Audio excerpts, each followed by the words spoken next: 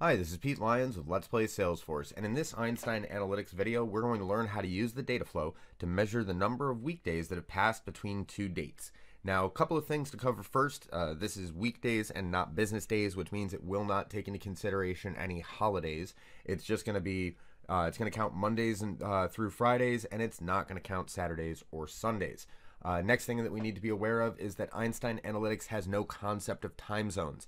This is something that has been in the works for a while, and we are going to see improvements on it in the future, but at the time of recording this video, it's just not a thing. So I did create also a version of this formula that runs in a standard Salesforce formula field, and we're using that as kind of a baseline comparison to see if our calculations are correct. So in order to align those correctly, what I've done is I've taken my integration user's time zone and I've set it to GMT. This way the values that are going to pull through the formula field for what the date time of my created date is going to be consistent with what we have in analytics, and this is going to prevent any false negatives, so where it would look like we screwed it up but in fact we did it correctly. We're just basically realigning our time zones so that everything's on the same page. So next, let's take a look at the formula field that we've created in regular CRM. Why wouldn't we just use this all the time? Well, maybe you've only got access to Einstein Analytics data flows and you're not allowed to create additional fields in the org proper, or perhaps these dates are based on calculations in the data flow, or perhaps they are coming from external data sources, in which case you're not going to have the luxury of calculating this in CRM. But to do this, we've got a number of different options. Just Google business days between Salesforce, and you're going to find a formula like this. And they all function pretty similarly. There's different permutations of it. This is just one that I randomly Googled, and they all rely heavily on the modulus function. So what the modulus function does is it gives you the remainder after division. So the example that I'm going to keep using over and over again in this video is that 26 calendar days have passed. So how do we figure out how many weekdays that is? Well, first we're going to divide by 7 and get the remainder, because if we divide by 7 and get the remainder, we're going to have 3 groups of 7 and we're going to have 5. That's going to be our modulus when we divide our 26 by 7. So if we take those first 3 blocks of 7, 7, and 7, well, it doesn't matter what the start or end dates of those are. We know that there must be exactly 5 weekdays within that block of 7. So for those first 21 days, we just say, okay, well, that's 15. We're going to divide by 7 and multiply by 5. No problem. That's the easy part. And that's what we actually see in this section of the formula right here, where we have the floor function. We're dividing by 7, we're rounding that down, and then we're multiplying by 5. That's going to take a number like 26, and it's going to return something like 15. Now, we also have 2 different flavors of this formula, so it's only half as complex as it looks. And the 2 different variants basically say, in this if statement right at the very top, if I don't have a close date, we're going to need to measure created date versus today. That's the lower version of the formula. Or we take the upper version of the formula when we do have a close date, and we say measure the difference between created date and close date. The other factor of this formula is that we do need to measure against a fixed known date in the past. In this case, the formula is calling for June 24th, 1985. It's a Monday. And I'm kind of inclined to think that whoever wrote this particular version of the formula, that must be their birthday, but I have no idea who it is. Well, when June comes around, happy birthday to you, admin who wrote this formula. So anyway, though, what is this weird table-looking thing here? Well, that's exactly what it is. It's a table. Because really, in order to perform our calculation, we have 2 variables. First, we need to know what day of the week our created date was on. And that's why we are doing this subtraction here and then taking the modulus. That's going to give us this vertical axis right here of 0 through 6, where 0 is a Monday, and then 1 through 6 is how many days our created date was offset from Monday. Then we're going to do the same thing, measuring the difference between close date and created date and taking that modulus of 7. And we're going to say, what is the actual remainder after we did that math? So for example, with our 26 business days, that's going to be where our 5 comes into place, where day number 22 is going to be this vertical axis right here. What day of the week is that? And this gives us this this table right here of the 35 different permutations that we can have for that. So this is going to return a number that's going to be 0 through 6, and we're going to add that return to our raw difference, which is our base week difference, our 21 becomes a 15, and then this is going to tell us how many additional days we need to add on top of that 15. So pretty straightforward. Formulas like this have been around for years and years and years, and today we're going to actually try to reproduce this in Einstein Analytics. So I'm logged in as Batman in my trusty dataflow editor in my Let's Play developer org. And this enrich opties node right here is from a different video where I covered the date diff function. But we're going to be looking at this business days node right here. So again, we did also talk about how the Einstein Analytics integration user only sees things in GMT. If you need to be able to offset these results to your time zone, I have a different video covering that. Now, I've got a whole bunch of formula fields in here. And why did I do this? Well, because we could actually consolidate everything into one giant formula where we are constantly subtracting day epochs and, having case statements where we're either going to subtract, the created date epoch minus the close date epoch versus the created date versus now in second epochs, because that's what that is, divided by 86,400. But I thought it was a lot easier to wrap my head around if I broke everything down into its companion parts. Now, the other important difference between how we did this in regular CRM and how we're doing this here is we're actually using 3 variables instead of 2. In the previous version of this, what we saw was we had a table that was created by 2 different variables, the start date, day of the week, and the remainder after doing modulus. And whereas here, we're actually going to use the start day of the week, the end day of the week, and that modulus remainder. So let's take a look at some of the supporting formulas that I've created to kind of help this all happen.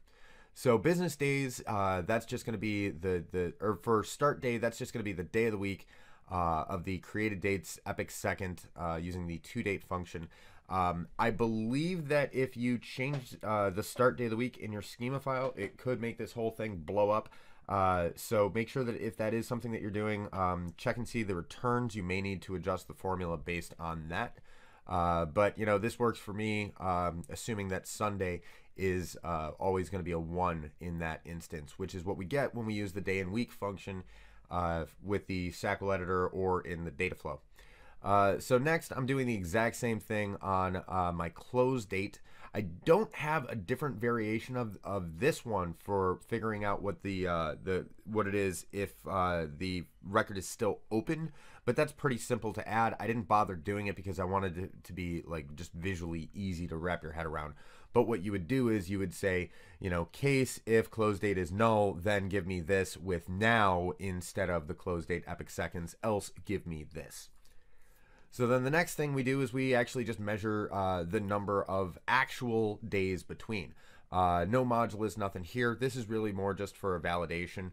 And what I'm saying is, well, if the close date is null, then give me the epoch of now minus the created date plus 1. And then we got to divide that guy by 86,400. And then that's going to give us the number of days that have passed. And I just realized we've got a little bit of an error. This is plus 1 second. And what we actually want here is plus 1 day. So we're going to wrap that guy up like that and put a plus 1 there. Otherwise, give me, the close date minus the created date plus 1. And in these instances, I'm using the day epoch. So again, the only reason why I'm doing this division by 86,400 is because that's the number of seconds in a day, and I actually want the day epochs. But now returns, when we use date to epoch, it's going to return a second epoch. And another important thing to watch out for is in the dataflow editor here, I'm using date to epoch on the now function because now is returning a date. Whereas in our SQL editor on a dashboard level, now is going to return epoch seconds and not a date field. So go ahead and look at the next guy. So remainder, it's that same, we take that days between that we have, and this is exactly like when in the regular CRM we were doing the subtraction on, created date or close date minus created date. But here we already have that calculated, so we're just going to take the mod 7 of that. And what this says is divide it by 7, give me the remainder. Next is going to be base weekdays. That's that part at the bottom there where we said, okay, well, take the number of days between, divide it by 7, round it down, and then multiply it by 5. So in my example again of 26, this is going to return 15 because we're going to divide by 7, which is going to give us, 3 and change. We're going to round that down because we got 3 whole weeks. We're going to round that down and multiply by 5. That's going to give us our 15.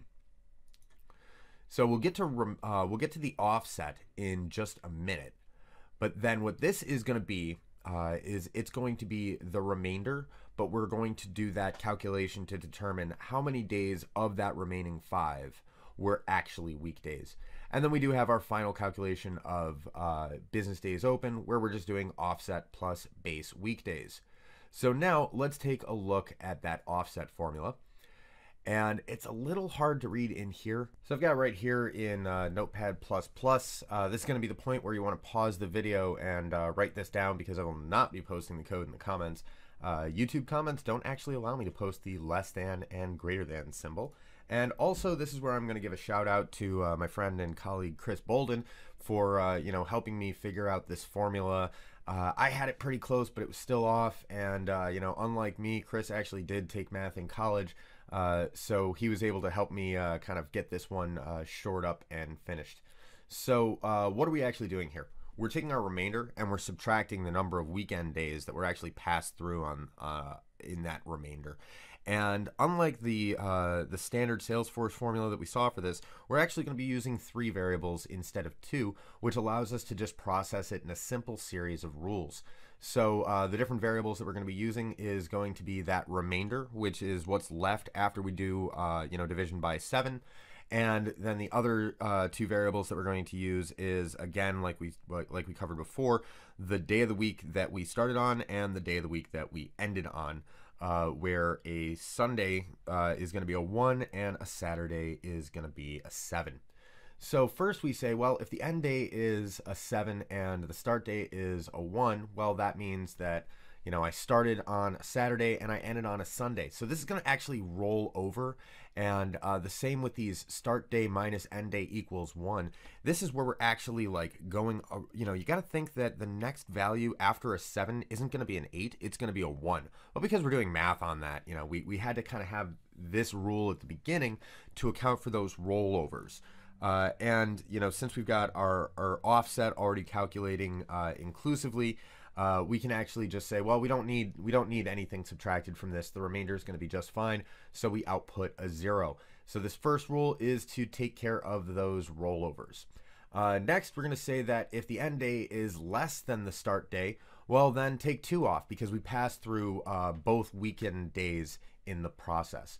Otherwise, we're going to say, well, when start day is greater than 1 and the remainder plus the start day is less than 8, then give me a 0, because again, in these instances, we haven't crossed any weekend days at all.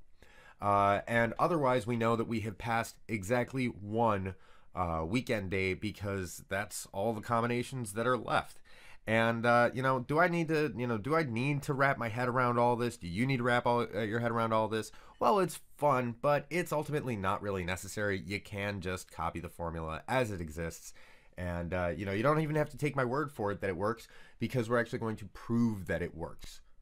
So how are we going to prove that this works? Well, because we've already digested that SFDC business days formula, so we know that this tried and true method that's flowing through is going to return the exact same value as what our calculation does.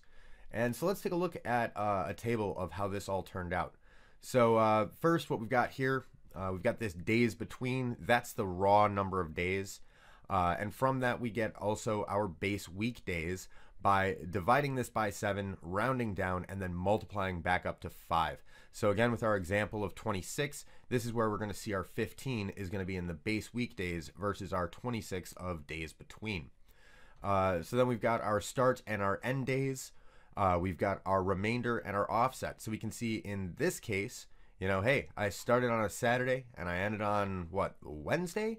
So in that case, I've got a remainder of 6, but my offset is going to be 4 because it passed through 2 different weekend days, Saturday and Sunday. And we can look and see here, validating this out, that we have a 1-to-1 match between the values that are in the business days open and the SFDC days that are open. And there is one exception to this, and that is that if the business days open, if it's a negative number, then the whole thing just craps out on you. So first off, I'm of the mindset that you should never have a close date that is less than your created date. That's what we like to call bad data. And if you want, you can try and build the formula to accommodate for this. The way that you would do that is by taking absolute values on your days between instead of just doing subtraction, in which case you're going to need a negative one instead of a positive one to get your inclusivity.